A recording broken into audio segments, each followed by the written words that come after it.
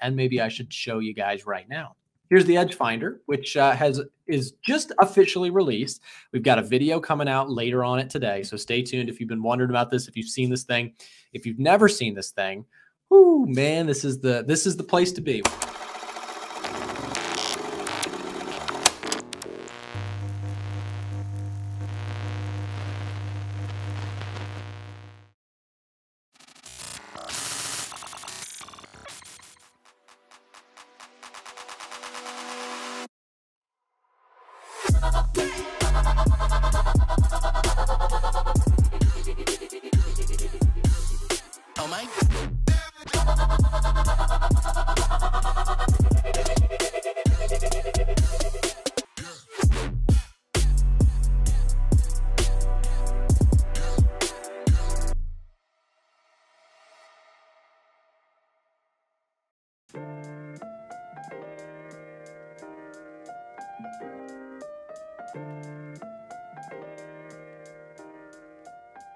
Welcome back, everybody, to another episode of Top Buy, Top Sell here in the A1 Edge Finder, where, of course, we are going over our number one buy and our number one sell currently listed in the Edge Finder. But as usual, before we get into that, there's two pieces of information that I really want to take a look at with you guys, and then we'll break down our number one buy and number one sell.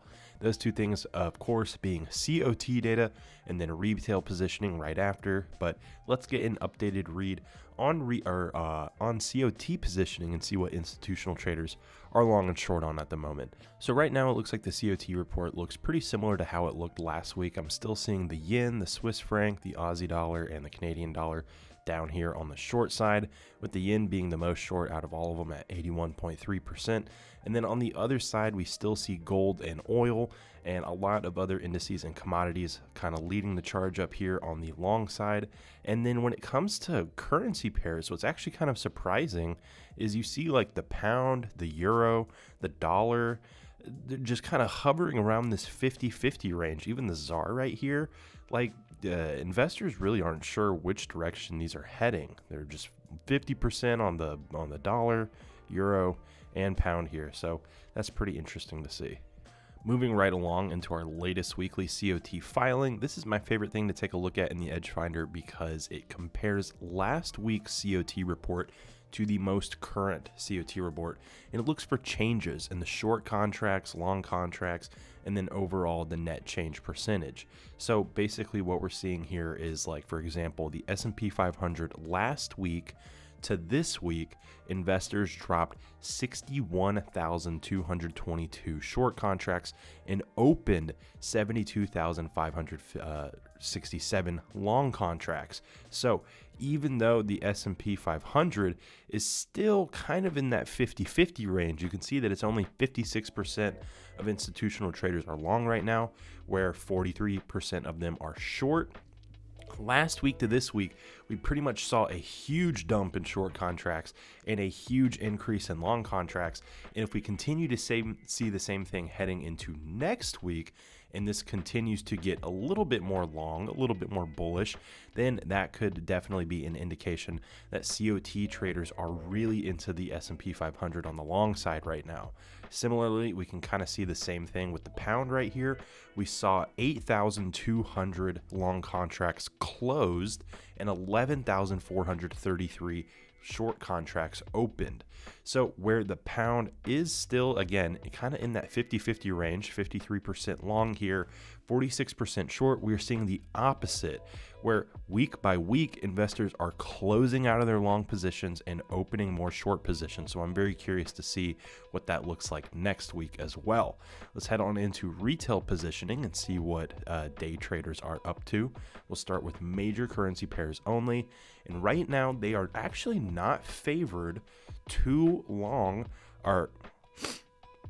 and right now they are favored long on the New Zealand dollar, euro dollar, pound dollar, and Aussie dollar. So we can see that 60% magic number.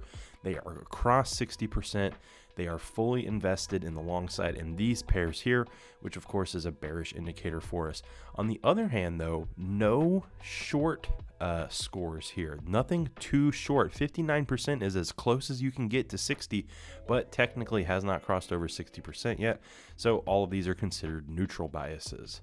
Taking a look at minor currency pairs next. Our Edgefinder anniversary sale is almost over. If you want 40% off the Edgefinder, the absolute best deal of the year, don't wait and head on over to a1trading.com to chat with one of our representatives live right now. This is the biggest discount of the year, and we have so many new features to share with you, like our smart money indicator that directly compares COT data and retail data against each other, or our brand new data scanners with even more useful information and accurate scoring than ever before. Now is the perfect time to get this powerful trading tool because the 40% discount won't last forever. Celebrate the Edgefinder anniversary by grabbing yourself a copy today on our website, a1trading.com. We can see a really big list of stuff that they are shorting here. All of these pairs are favored over 60% on the short side from day traders, and these are the ones that are favored over 60% on the long side by day traders. Of course, these are the bearish biases, and these are the bullish biases. Let's take a look at metals, indices, crypto, and commodities. We'll remove these minor currency pairs, and there we go. Ethereum, iron, Bitcoin, copper, platinum, silver, the Russell, oil, JP225, and NASDAQ all being favored on the long side, whereas the German 30 and UK 100 are being favored on the short side. Now, of course, the reason that we score it this way is because more often than not, day traders lose money in the markets, so we tend to do the opposite of what the crowd is doing, what the overall crowd is doing. Typically what the crowd is doing, it usually doesn't work out too well for them, but that's not to say that just because they're favored long on something like oil doesn't mean that it's not bullish or not going up, because COT is also long on oil right now too. So it's just one of very many metrics that we score here in the Edgefinder to get an overall bias. We're looking at so much information here in order to make these decisions and score the things the way that we do. So that is just one in a much bigger picture. But right now the Edgefinder is actually 40% off. I should mention there's only a couple more days to get it for 40% off. So if you're enjoying what you're seeing so far and you want to learn more about it, you can find it in the links down in the description below or on our website, a1trading.com. But yeah, this is the best price that you're going to get it at all year. It's a 40% discount, which is huge. So take advantage of it while it's here because it's not going to last that much longer. 40% off the Edgefinder with code A1YT at checkout. Now I'm going to remove these neutral biases just so that we're left with our bullish and bearish biases. And we have a pretty even number of bullish and bearish biases, but just one very bullish bias, it's USD ZAR, and we have two very bearish biases at -9. It's NZD USD and Euro USD. So how about today we take a look at Euro USD and then we'll follow it up with USD ZAR. So I'm going to head into data scanners, FX majors, and Euro USD is the first one that pops up here with that very bearish bias, -9 score. COT data is a score of -2, and retail sentiment a score of -1. Taking a look at these numbers right over here, like we kind of already said earlier, COT is pretty much just 50-50 on a lot of currency a lot of currencies right now. The euro and the dollar both hovering right around 50-50, but the reason it's getting that -2 score is because overall the recent change for the euro was negative and the overall recent change for the dollar was positive. So when we're talking about the Euro USD pair here, this being negative and this being positive is ultimately going to accumulate in that -2 score there. Retail sentiment is a score of -1. We can see just barely they are favored on the long side on Euro USD, 60% of them, so that's why it's getting that -1 score. Seasonality is also a score of -1. We can see in the month of April, just barely in the month of April, historically speaking, Euro USD does typically tend to trade a little bit lower, but just a little sneak peek ahead at the month of May. Again, very, very small. It's pretty close to neutral, but historically speaking, it does tend to trade a little bit higher in May. So that's just a little sneak preview for you. Our trend reading is a score of -1. We can see the Edge Finder score indicator here, and this thing has been giving out bearish signals on Euro USD pretty much all month long. But let's head on into price forecast so we can get a better idea of what that day chart actually looks like. And here it is. So we can see a massive downtrend starting on April 10th and kind of ending on April 17th. And price has come up a good bit since then. But right now, the Edge Finder is predicting that price will continue to move lower in the next couple of days. I'll finish up with our fundamental data here. Let's see, inflation is a -1 score, so is unemployment rate. Manufacturing PMI and retail sales are both -2 scores.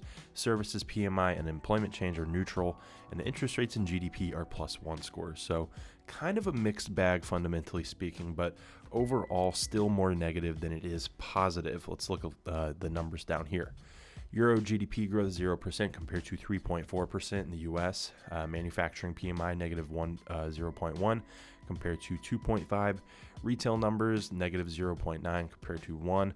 Inflation in Europe 2.4% compared to 3.5%.